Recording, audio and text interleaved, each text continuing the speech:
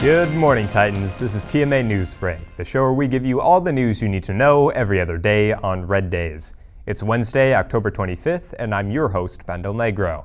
Before we get into today's announcements, please stand for the Pledge of Allegiance. I pledge allegiance to the flag of the United States of America and to the republic for which it stands, one nation, under God, indivisible, with liberty and justice for all. You may now be seated. Please pause for a moment of silence.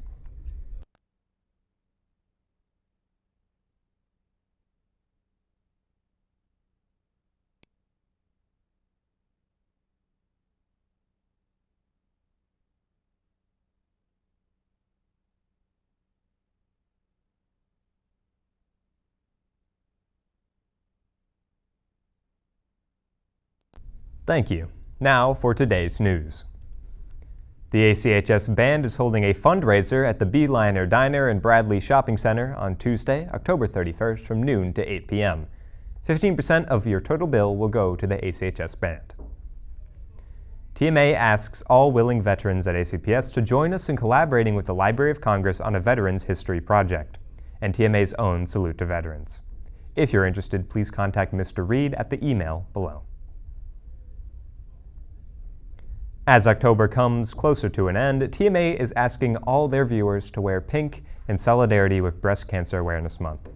Spread awareness of this issue, encourage your loved ones to get screened, and donate if you can. Don't forget, tomorrow is ACHS Cosmetology's Hair and Talent Show Interest Meeting at 3:30 in room C110. Stop by if you want to walk the runway. The Mental Health Matters Club will be meeting tomorrow after school in room B through 5 on the King Street campus to discuss charities and fundraising ideas for mental wellness organizations. You can now pre-order the 2023-24 yearbook. This year, the school has provided an option to donate a yearbook to a Titan in need. These students will be chosen by the Academy's student support teams. Right now, books are priced at $65, but prices will increase in January. TMA wants to wish Joshua Smith a huge congratulations on being one of 5 recipients to receive the 2023 Financial Literacy Ambassador Award. The Working in Support of Education, or WISE Award, is presented to high school students for exemplary applications. Students who pass the WISE Financial Literacy Certification Test with a score of 95% or better are eligible to apply.